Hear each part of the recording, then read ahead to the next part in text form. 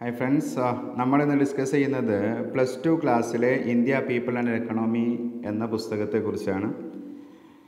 India, നമ്മുടെ ഭാരതം, അവിടെ ജീവിക്കുന്ന ജനങ്ങൾ, അവരുടെ കൃഷി, പോപ്പുലേഷൻ ഡെൻസിറ്റി തുടങ്ങിയ ഒട്ടനവധി കാര്യങ്ങൾ, വരുമാന രീതികൾ, ഇതൊക്കെ ഇതിൽ ഡിസ്കസ് ചെയ്യുന്നുണ്ട്. 12 ചാപ്റ്റേഴ്സാണ് ഇതിലുള്ളത്. 5 യൂണിറ്റുകളായിട്ട് തിരിച്ചിരിക്കുന്നു. പ്രധാനപ്പെട്ട ചാപ്റ്റേഴ്സ് നോക്കാം. പോപ്പുലേഷൻ, പിന്നെ മൈഗ്രേഷൻ. നമ്മൾ ഇന്ന് മൈഗ്രേഷൻ എന്നുള്ളത് വളരെ ഒരു ഹോട്ട് സബ്ജക്റ്റാണ്. പിന്നെ human development, human settlements, land resources and agriculture, water resources, mineral and energy resources, manufacturing industries, planning and sustainable development in Indian context.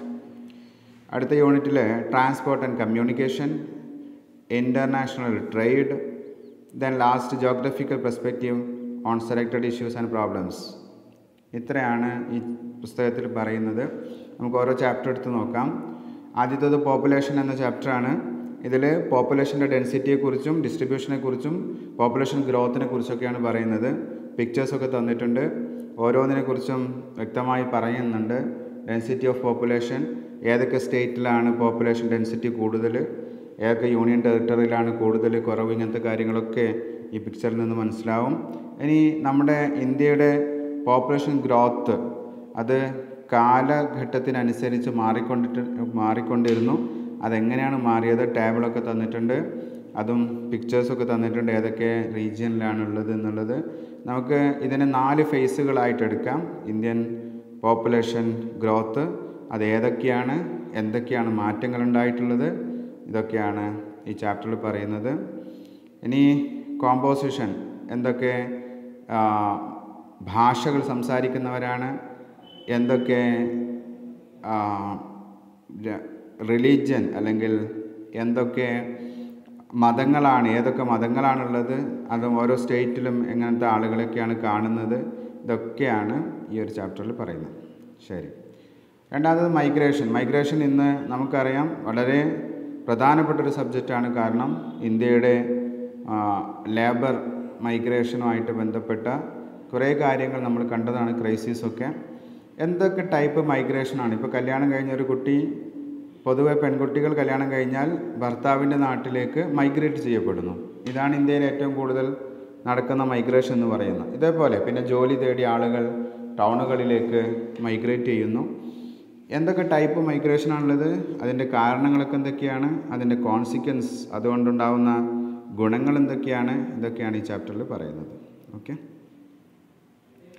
പിന്നെ അടുത്തത് ഹ്യൂമൻ ഡെവലപ്മെൻറ്റ്. നമുക്കറിയാം ഒരു രാജ്യത്തിൻ്റെ പുരോഗതി എന്നുള്ളത് മനുഷ്യ വിഭവത്തിൻ്റെ ഡെവലപ്മെൻറ്റും കൂടെയാണ്. ഇപ്പോൾ ഇന്ത്യയുടെ ഹ്യൂമൻ ഡെവലപ്മെൻറ്റ് എന്തൊക്കെയാണ്, ഹ്യൂമൻ ഡെവലപ്മെൻറ്റ് ഇൻ ഇന്ത്യ എന്തൊക്കെയാണ് അതിൽ പറയുന്നത്.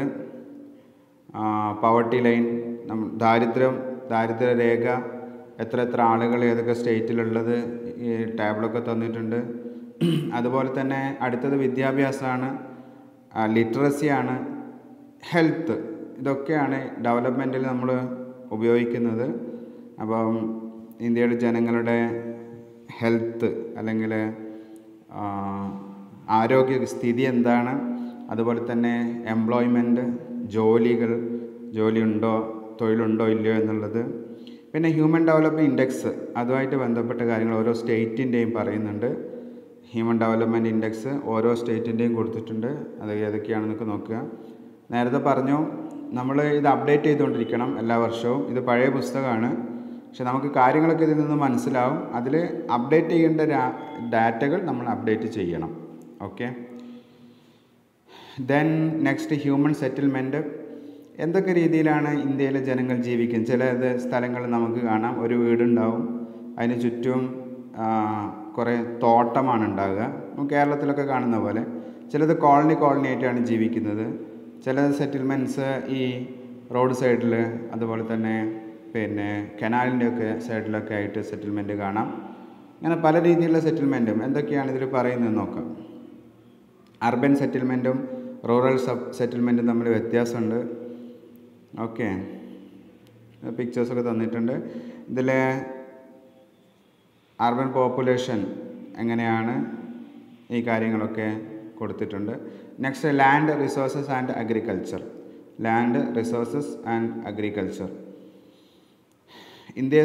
ഇന്ത്യയെ എടുക്കുകയാണെങ്കിൽ ഏറ്റവും കൂടുതൽ ആളുകൾക്ക് ജോലി അല്ലെങ്കിൽ തൊഴിൽ നൽകുന്നത് കൃഷിയാണ്. അതേസമയത്ത് ഏറ്റവും കൂടുതൽ ആളുകൾക്ക് വരുമാനം നമ്മുടെ GDP-യിലെ പെർസെൻറ്റേജ് ഏറ്റവും കൂടുതൽ സർവീസ് സെക്ടറാണ്, നമുക്കറിയുന്നതാണ്. എന്നാലും കൃഷിക്ക് അതിൻ്റേതായിട്ടുള്ള പ്രാധാന്യമുണ്ട്. ഇന്ത്യയിൽ കൃഷിയുമായി ബന്ധപ്പെട്ടാണ് ഒട്ടനവധി ആളുകൾ ജീവിക്കുന്നത്. അപ്പോൾ ലാൻഡ് എങ്ങനെയാണ് നമ്മൾ ഉപയോഗിക്കുന്നത്, എന്തൊക്കെ തരത്തിലുള്ള അഗ്രികൾച്ചറാണ് നമ്മളുള്ളത്, അഗ്രികൾച്ചർ എങ്ങനെയാണ് നമ്മളെ സ്വാധീനിക്കുന്നത്, പിന്നെ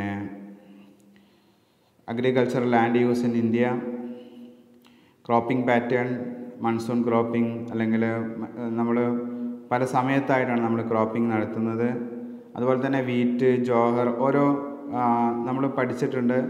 rabi crops, kharif crops, Jayed crops ഒക്കെ ഏതൊക്കെയാണ്, എവിടെയൊക്കെയാണ് വളരുന്നത്, അതിന് വേണ്ട കണ്ടീഷൻസ് എന്തൊക്കെയാണ്, ഇതൊക്കെ പറയുന്നു. അതുപോലെ ജൂട്ട്, ഇന്ത്യയിലെ പ്രധാനപ്പെട്ട കൃഷികളെ കുറിച്ചൊക്കെ പറയുന്നു. പിന്നെ ഗ്രീൻ റവല്യൂഷൻ, വളരെ ഇമ്പോർട്ടൻ്റ് ആയിട്ടുള്ള പല സ്ഥലങ്ങളും നമ്മൾ ഗ്രീൻ റവല്യൂഷൻ പറയുന്നുണ്ട്.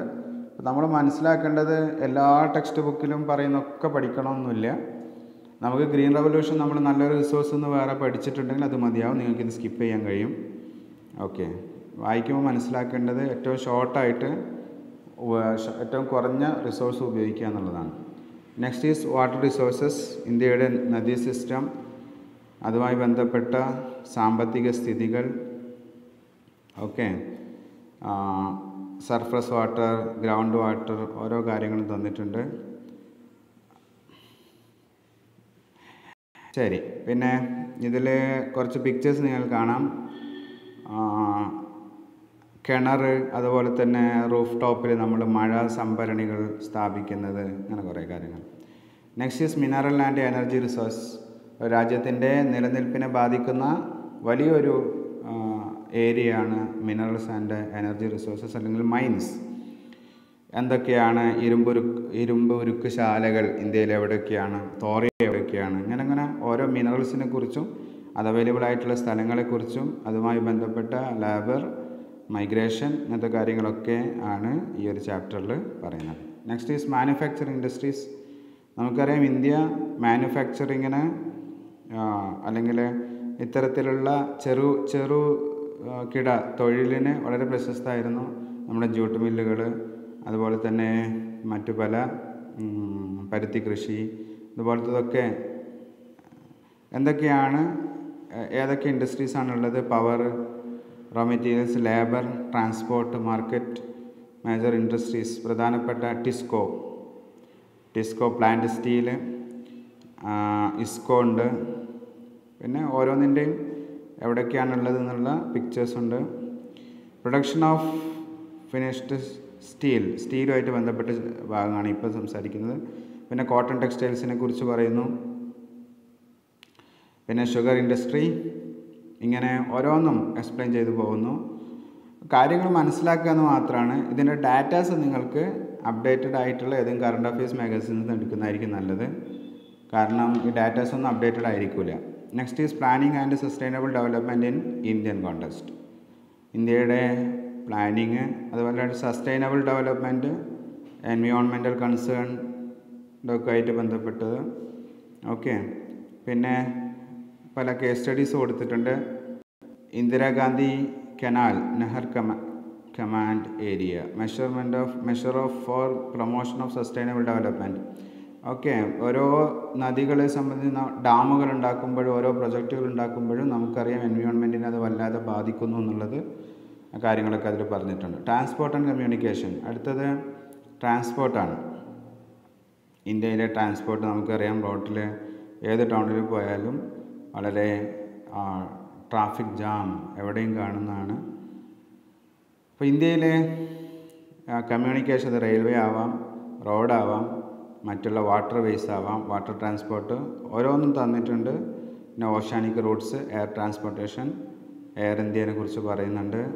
Then mass communication, radio, TV, television ഒക്കെ ഇതിനെ കുറിച്ചും പറയും. Next international trade. ഇന്ത്യയും ഇൻ്റർനാഷണൽ ട്രേഡും നമുക്കറിയാം. ആൻഷ്യൻ്റ് ഇന്ത്യയുമായി ബന്ധപ്പെട്ട് അറബ് രാഷ്ട്രങ്ങൾ അതുപോലെ തന്നെ ഈവൻ യൂറോപ്യൻസൊക്കെ ചൈന പോലത്തെ മറ്റുള്ള രാഷ്ട്രങ്ങളൊക്കെ കാലഘട്ടത്തിൻ്റെ പല സമയങ്ങളിലായിട്ട് ഇന്ത്യയായിട്ട് കച്ചവട ബന്ധം ഉണ്ടായിരുന്നു. ഗ്രീക്കുകാർ അതുപോലെ തന്നെ നോർത്ത് ഈസ്റ്റ് സെൻട്രൽ ഏഷ്യൻ രാജ്യങ്ങൾ ഒക്കെ ആയിട്ട് ബന്ധമുള്ള ട്രേഡുകൾ, ഇങ്ങനത്തെ കാര്യങ്ങളൊക്കെ ഇതിൽ പറയുന്നു. Then see port gateways of പ്രധാനപ്പെട്ട തുറമുഖങ്ങൾ കാൻഡ്ല പോർട്ട്, മുംബൈ, ജവഹർ നെഹ്റു, ഓക്കെ, ഓരോ പോർട്ടുകളെ കുറിച്ചും പറയുന്നു. That's all. Geographical perspective on selected issues and problems. നമുക്ക് സമൂഹത്തിൽ കണ്ടുവരുന്ന കുറേ പ്രോബ്ലംസ്, അതും അതിൻ്റെ ജോഗ്രഫിക്കൽ പെർസ്പെക്റ്റീവ് എന്താണ്. Water pollution, then noise pollution, then അതുപോലുള്ള soil pollution, land degradation, okay, case studies ഉണ്ട്. ഇമ്പോർട്ടൻ്റ് ഡാറ്റാസ് അനുബന്ധമായിട്ട് കൊടുത്തിട്ടുണ്ട്. ഓക്കെ, വളരെ പെട്ടെന്ന് വായിച്ചു തീർക്കാൻ പറ്റുന്ന ചെറിയൊരു പുസ്തകമാണിത്. വായിക്കുക. PDF തന്നെ വായിച്ചാൽ മതിയാവും. Thank you very much.